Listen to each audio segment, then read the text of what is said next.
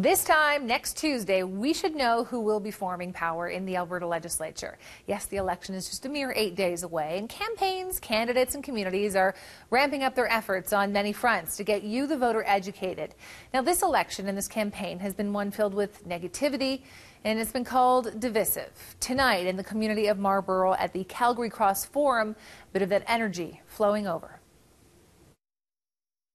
Let's be civil, please. I'm going to say hopefully we all have enough respect for one another to Introduction, Madam Faye. Is it a good time?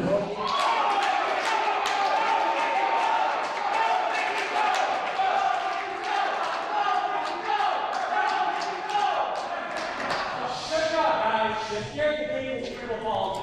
That's the inclusive authority right there.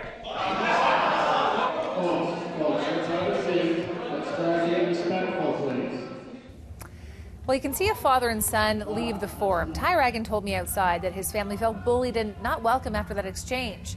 What had happened is that while UCP candidate Mickey Amory was making his opening remarks, a voter called him out on some facts, and his supporters started chanting back. And while organizers tried hard to calm everyone down and to be respectful, Reagan says his son, who has cerebral palsy, was upset by the noise.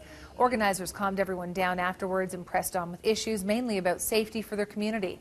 The other candidates at the forum tonight were NDP incumbent Ricardo Miranda, Braham Ludu of the Alberta Party, and Nasser Al-Kookan of the Liberal Party.